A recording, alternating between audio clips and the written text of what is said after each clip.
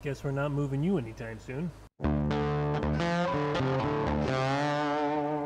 I'm in the sprayer. We're going to go take the boom off of the sprayer and put the side dress toolbar on so I can go custom side dress some acres for a guy. Let's go get this thing off of here.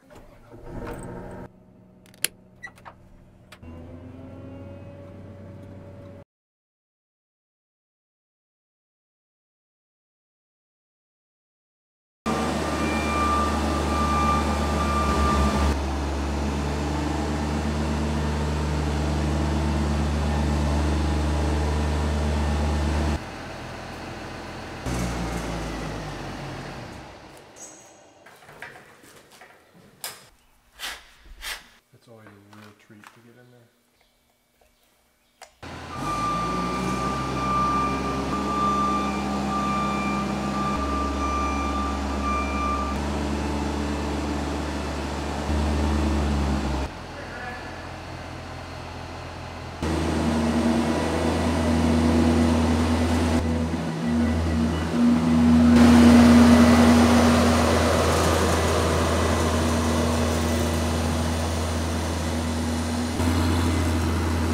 What time is it? It's the best time of the day!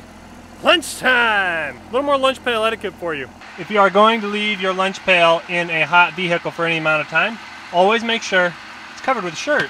Because you see, it's way cooler covered with a white shirt than it would have been if it weren't covered. Lunch pail tips with Caleb. So it is lunchtime, but we run into a little bit of a problem here. There's no seat belt. So now how do you keep your lunch pail up here? Because we learned the most important thing you can do is always keep your lunch pail easily accessible. You need to have a bungee strap with you. That bungee strap is going to fasten to somewhere down here. Find basically anything to strap it to that's not the door, because if you open the door and this is strapped to the door, then all your lunch is going outside and you have to quit for the day. Bungee strapped, lunch pail's easily accessible, we're good to go. Problem now, I don't have a cup holder big enough for my water. Probably a good idea to make sure everything works before we take off.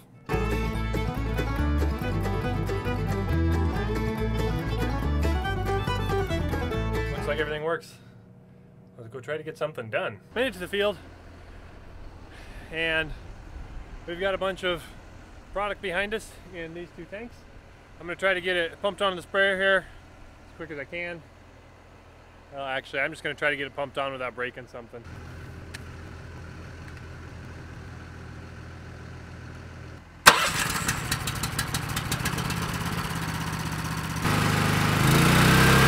Wait for it to fill. See that little green ball? It means we're full.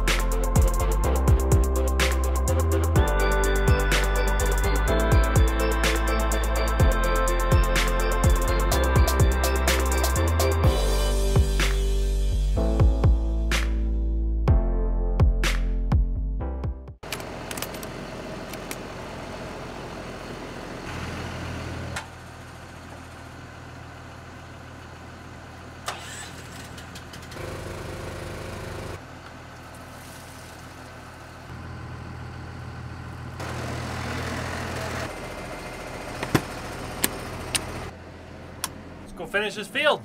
So as I'm sitting in the confines of my comfortable office, editing this video, I realized most of you guys don't have any idea what I mean when I talk about side dressing. Corn needs 3 essential nutrients: nitrogen, potassium, phosphorus. One of those nutrients, nitrogen, can move with the water. It attaches to the water, and so we feel that one of our best ways to get that nitrogen to the corn without putting too much or too little on is to do it in 2 applications. So we'll put it on as anhydrous in the spring, and then we come back now and we side dress and put a little bit more nitrogen fertilizer on in season while the corn's growing. Now you're not wondering what side dressing is. It's been a long day, tired, you're worn out, and you just want a meal. When you go to open your trusty lunch pail, all you find is a cold sandwich.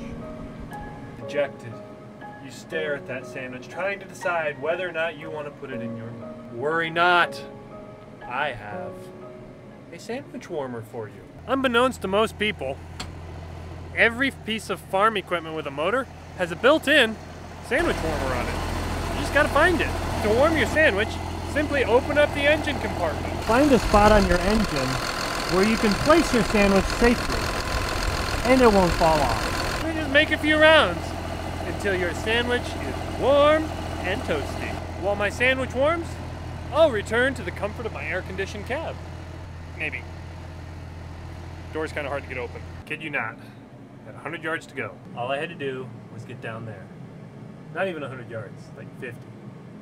And I just ran out. So I'll go fill up and then come back and finish. Got refilled.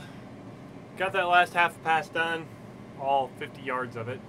And we're gonna head off to the next field. There's 105 acres. I really want to get it done tonight because tomorrow I am hoping to put gutters on the house and get started on some of the flooring in there. So it could be a late night. I do believe supper's ready. Just have to go back and get it off the engine.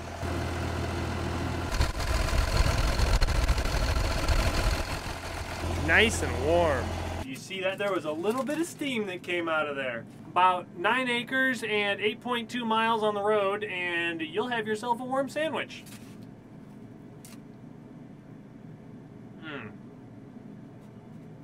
Delicious.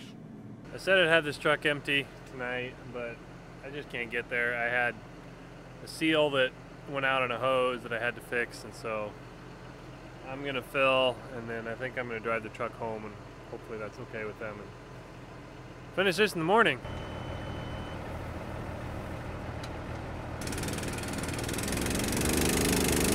Look at all those buds. Yeah. That's it for tonight. I'm going home, going to bed. See you guys tomorrow. I had all the best intentions last night of getting up really early and getting going a really good time, and then all 3 kids woke up with fevers in the middle of the night. So I'm not getting as good of a start as I wanted, but we're gonna try to get this side dressing done, out of the way. I picked up one more field that I gotta do. We're just gonna try to get that done today and then go to bed.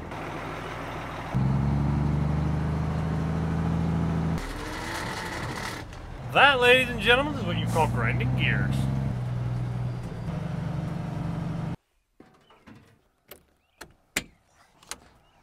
Almost forgot to check the oil.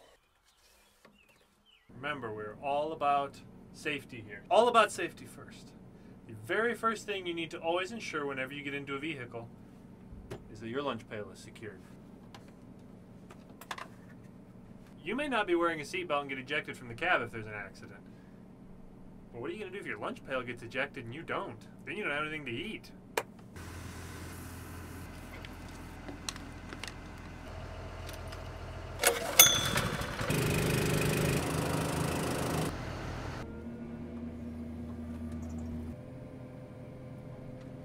I've run into what would be a minor problem for most people, but is a major problem for me because I'm a sweaty guy. Air conditioning has decided it's going to stop working in here. So it is hotter in here than it is outside, and it's supposed to be 80 degrees outside today. So it is going to be like 85 to 90 in this cab. And I called my air conditioning service guy, and he's out fixing someone else's right now, and he said he could probably get to me by 4 or 5 p.m., which is not great. So I'm sitting on the road. This crew just decides to drop a tree in the middle of the road and then carry it around the corner.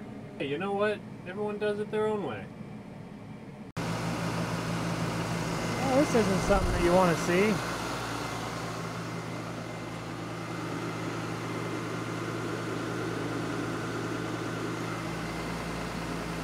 Oil everywhere. Up here is the main hydraulic pump. We've got a pretty major leak coming from somewhere up there. That's leaving that spot on the ground. So I think what we're looking at right down in here is a little seal that looks like it blew out. I'm headed to side dress for Tanner, and Tanner's got a lot of hydraulic parts, so I think he's sending one of his guys over. Planter service man, sprayer repair man. Yeah. Do it all. Yeah. I think it's just a seal. Got a new O-ring on. I think this is gonna fix it. Just that little guy down there. No leaks, I think we're good. We can put a little bit more hydraulic oil in. Man, after all that work, I am super hungry. Time to warm up my lunch. Got pizza today. So instead of filling in like 5 minutes, probably got like 15 minutes here. Took so long I could have cooked a whole pizza on there. Just like I was at home cooking it on the Pizzazz. I wasn't gonna bring you guys out here because I was just filling and it's pretty uneventful to watch me fill all the time, but I'm up here checking to see how much is left, and all of a sudden I hear crash, boom, boom, boom, boom, clatter, clatter, clatter, sparks flying everywhere. And that guy's supposed to be connected, but he's not. The day where everything went wrong is today. Fixable? Oh. I don't know if the one's on that hydraulic alternator I got. That's not what I wanted to hear.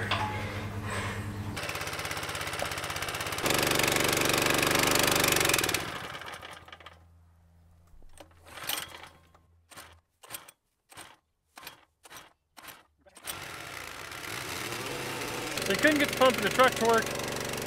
Tanner brought another pump down, and we're gonna try to see if we can get this one to work that's just sitting on the ground. So we got this loaded up. We have 1,200 gallons on. Tanner's gonna come right around because technically this is his farm. Tanner is our agronomist, he's our planter guy, he's our fix everything guy. So when anything goes wrong, I call him and he always has the answer. The answers aren't always right, but he always has the answer.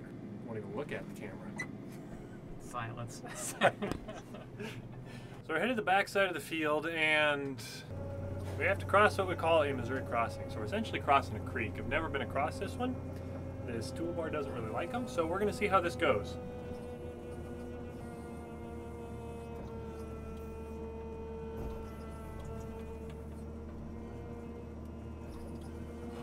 Uneventful, that's how we want it.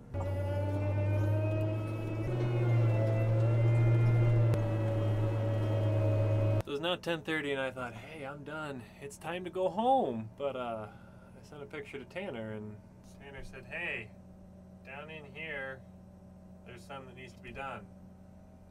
And guess what? That means I'm gonna go back across the creek in the dark. Exactly what I want to do at this time of night is go back across the creek I'm unfamiliar with.